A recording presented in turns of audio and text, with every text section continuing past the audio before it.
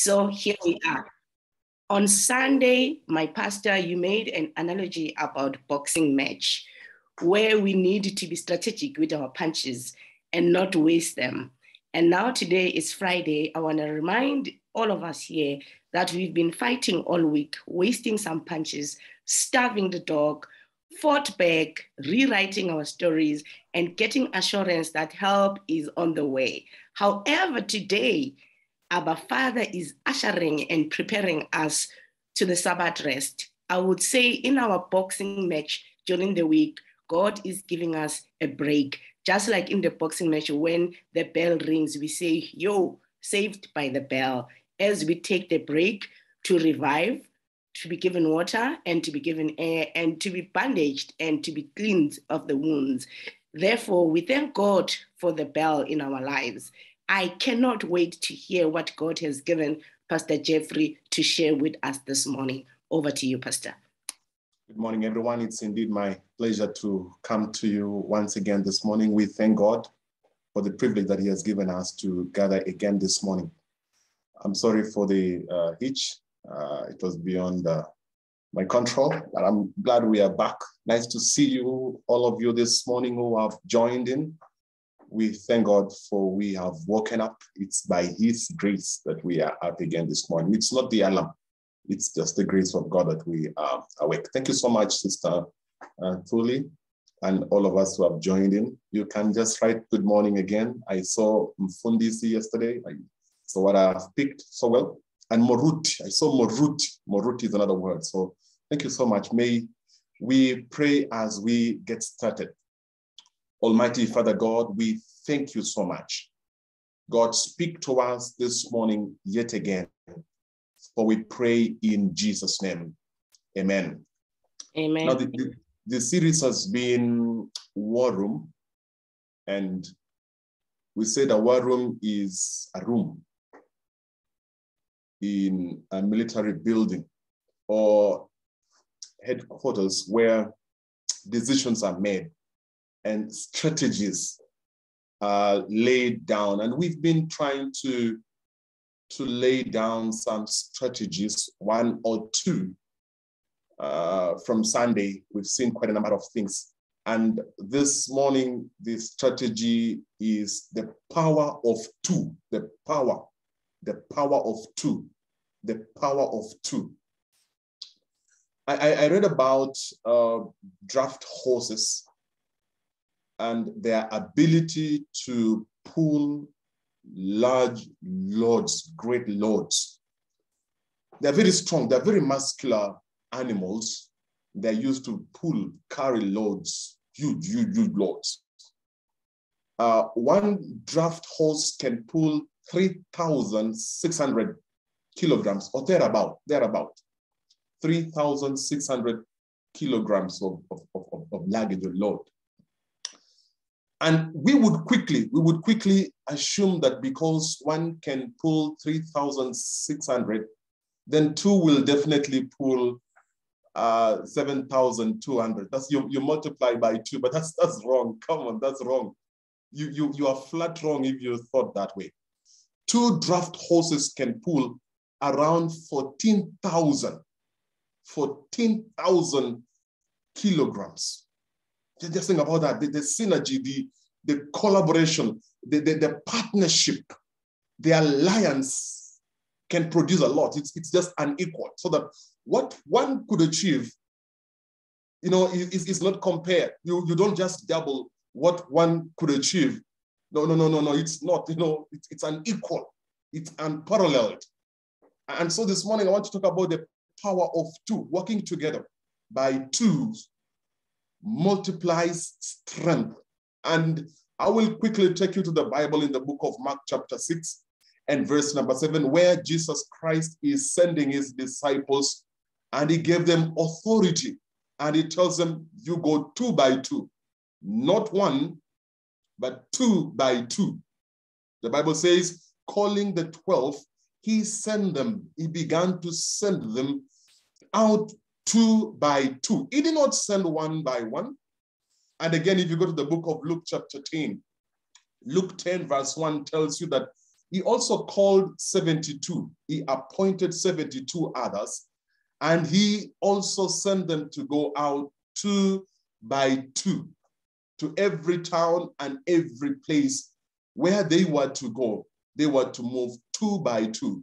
They were not to walk alone. They were always able to strengthen each other if they walked 2 by 2, not 1 by 1. And I came to tell you this morning that please don't do your spiritual life alone. Come on, don't do this life alone. Find someone that you can walk with. Come on, you should not work alone. You should not work alone. Find someone that you can walk with. Find a prayer partner, someone that you pray with, someone who could hold you even accountable, someone that you share issues with, someone that you agonize before the presence of God with, and sometimes someone who can be your accountability partner, someone you talk, you tell them, your challenges, your issues, your troubles, your temptations, the things that are weighing you down in this life. In other words, I'm saying we are in a battlefield, and because you are a soldier in the army of the Lord, then you don't want to do it alone. You have to find what is called in military a buddy. So this is about a battle buddy, somebody that you are fighting this life with, because we are in a great controversy. So this is a sixth strategy, the sixth secret for doing this life. Don't do it alone. Find someone that you can do this life with. Listen to the wise sayings that if you want to go fast, you go alone. But if you want to go far, go together. If you want to go far in this spiritual life, find someone that you can hold each other's shoulders. You can walk together. You can grow together. They can help you. They can nudge you. They can encourage you. Sometimes they can challenge you. They look into your eyes and tell you, no, you can't do this. This is not right. This is stupid. You can't. Or they guide you as you are making the decisions of this life. I read in the book of Ecclesiastes chapter 4, verse 9. It doesn't necessarily refer to marriage issues, but we always use it in marriage issues, where the Bible says 2 are better than 1. That's the principle. According to the economics of God, 2 are better than 1 because they have a good return. They find success. That's what the Good News Bible says. When one falls down, the friend is there to help the other. No. And when one is feeling cold, the other one warms them up. So think about this in a spiritual perspective. You are feeling cold and spiritually, and there's someone who tells you, come on, we can make it. You are almost giving up, but there's someone who nudges you and says, come on, we can still push on. Please don't throw in the towel. No, don't. So notice this. Notice the benefit of 2. Number 1, the benefit of 2 is success. The Bible says in verse number 9, 2 are better than 1 because they will achieve more together. That's very clear. That's very clear. You are going to achieve much when you do it together. Number 2 is encouragement. When one falls down, then that is in verse 10. When one falls down, one is there to help the other. That is Ecclesiastes chapter 4, verse 9 and verse 10. Number 3, they get strength. They get strength. When one is weak, the other one is there. In fact, in verse number 12, it says, even 3, when they become 3, it gets even better now. A bundle of sticks cannot be broken. A 3-fold cord cannot be broken because you bring the power together, the strength together. And number 4 thing that I can pick from that verse is defense. Though one may be overpowered, 2, the Bible says, can defend themselves. Just think about this. You are in school and you are facing some trouble, some bullies. No, bullies.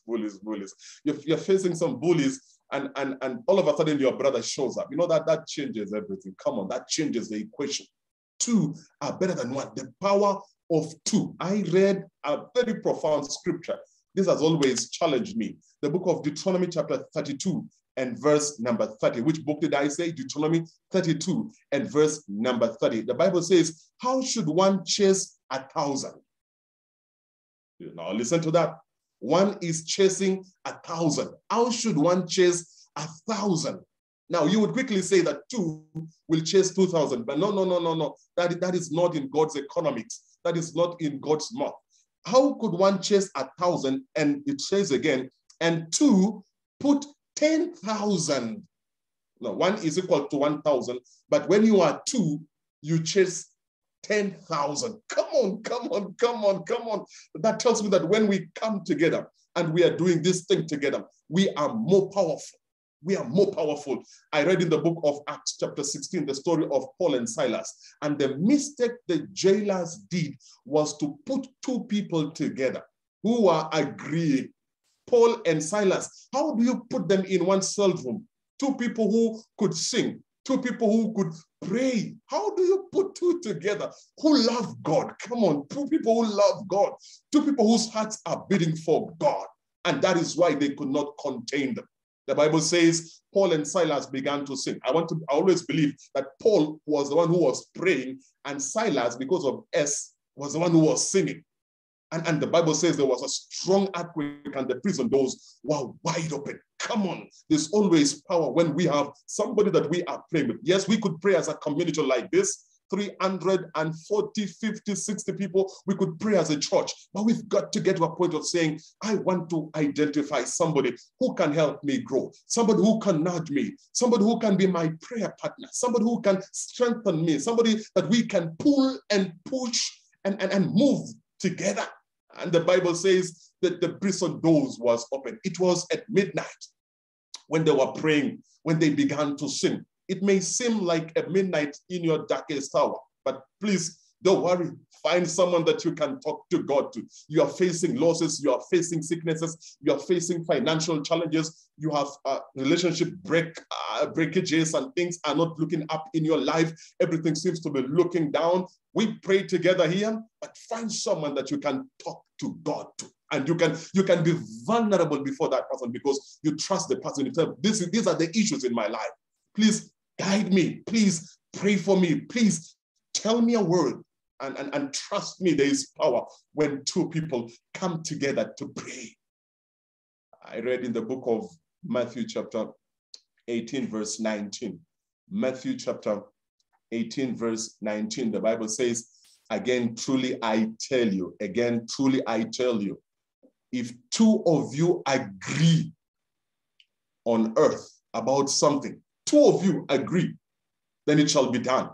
Then the Bible says in verse 20, for where 2 or 3 are gathered together in my name, I am there amongst them. No, we are not called to be lone rangers as Christians. Instead, we are called to be members of a body and we work together. And the devil knows this very well, that when you work together, you are more strong. When you have a spiritual partner, you are stronger. If you have a prayer partner, you are more effective and your prayers are fervent. He will want to create division. He will want to make it hard for you to connect with someone. He will want to make you so busy that you cannot reach out to a group like this or even form a relationship with somebody that can help you, that can nudge you, that can empower you, that can fuel you. So there are 3 common tactics that the devil uses. How many tactics? The 3 common tactics that the devil uses. Number 1 is deception. What did I say? Number 1 is deception. And Jesus talks about this very clearly in John chapter 8 and verse 45. I want to believe so, where he says, you are of your father, the devil, who's been a liar and he's been a murderer and is a father of lies. And even when he speaks something like truth, it is laced with lies, half-truths that are used as a bait to hold you. So his weapon is deception. And that's why we as Christians ought to get to a point of asking ourselves even difficult questions. What I believe, is it in accordance with the word of God? Come on. What my church teaches, is it in accordance with the word of God? What I have been practicing, is it in line with what the word of God says? So I've got to interrogate my beliefs. There are people who are Christians, but they don't really know what they believe in. And I get terrified. I always want to check what I believe in and what my church does. Is it in line with the word of God or it's something else? So check what you believe also. I'm challenging you this morning because the devil can use deception to deceive you. and to lead you. He wants to deceive the whole world. Do you know what you believe in? Or the devil is deceiving you? Can you stand and say, this is what my church believes, this is what I believe, this is from the Bible? There are many people who don't know what they believe in. I remember this story I always use. A woman was asked, what do you believe? She said, I believe what my church believes. She was asked again, what does your church believe? She said, my church believes what I believe.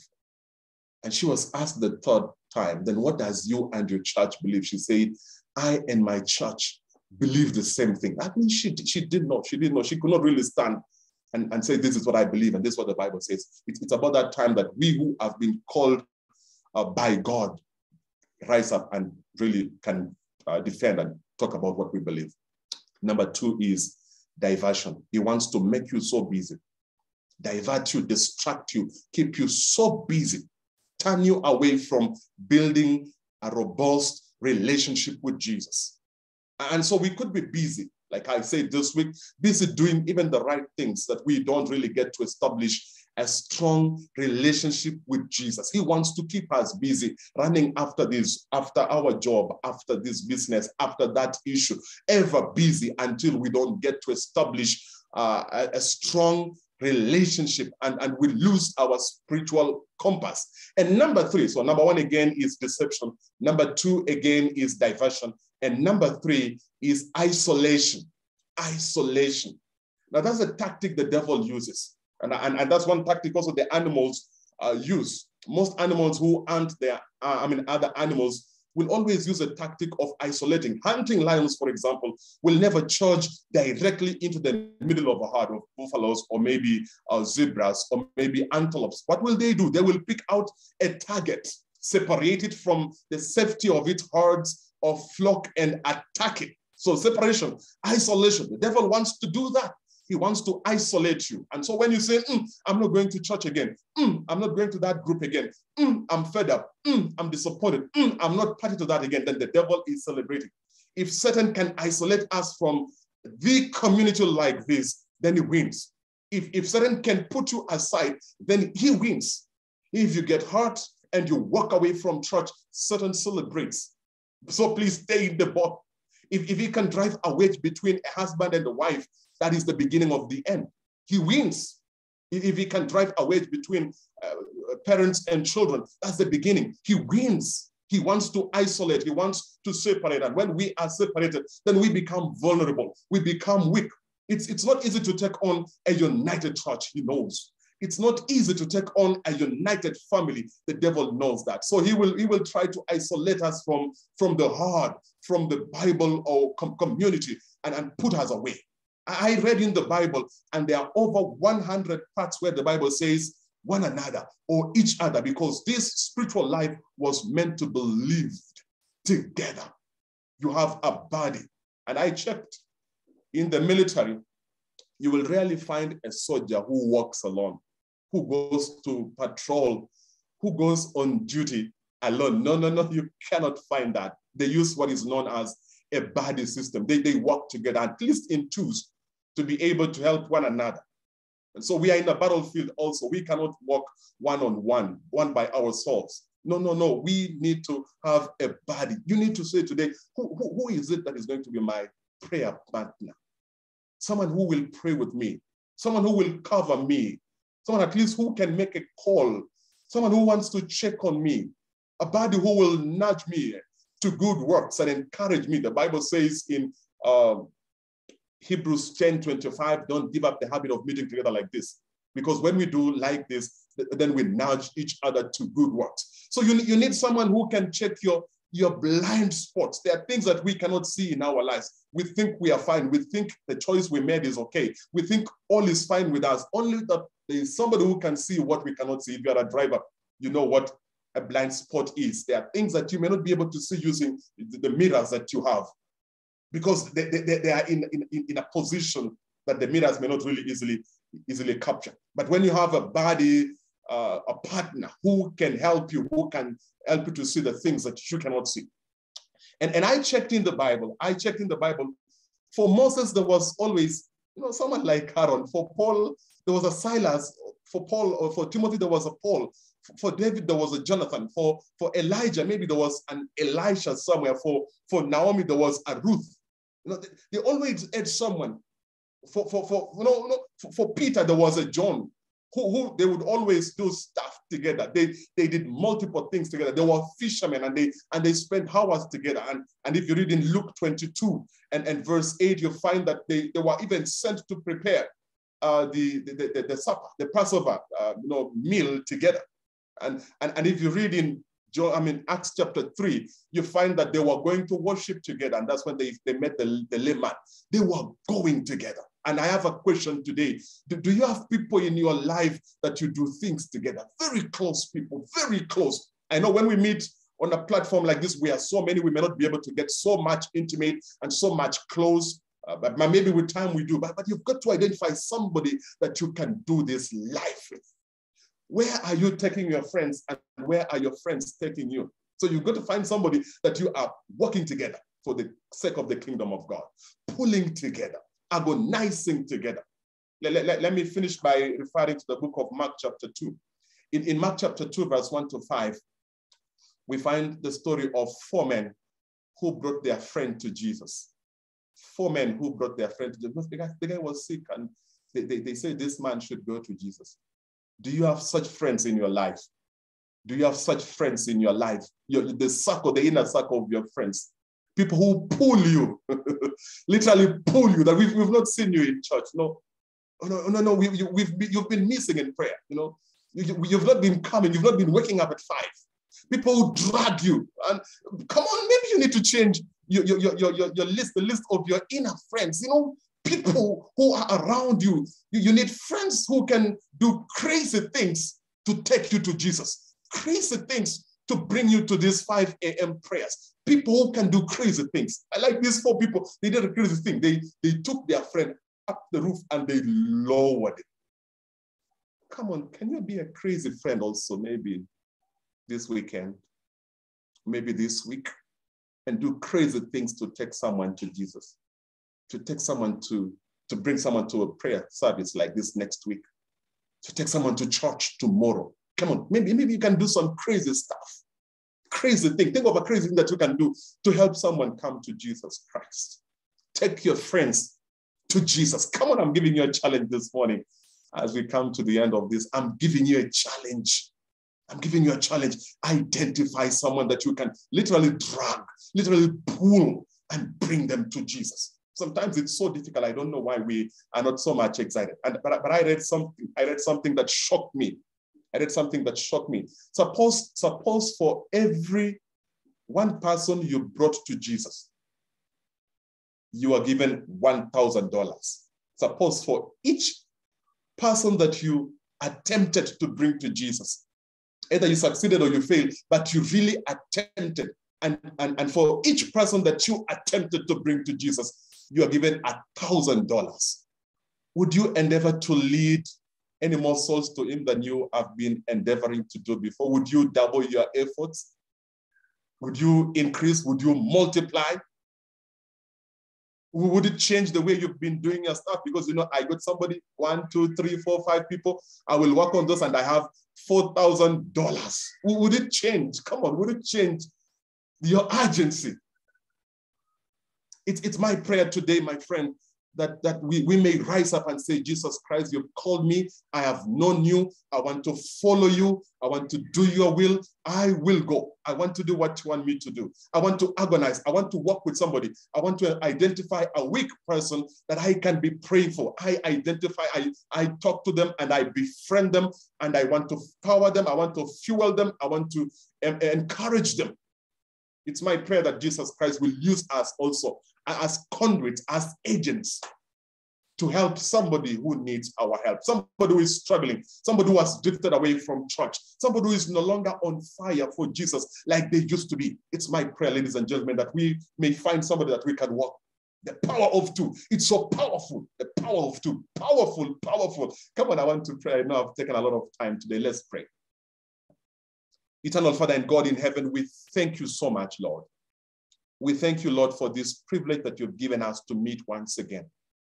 And we thank you, God, for these strategies that you've been inculcating into our lives this week.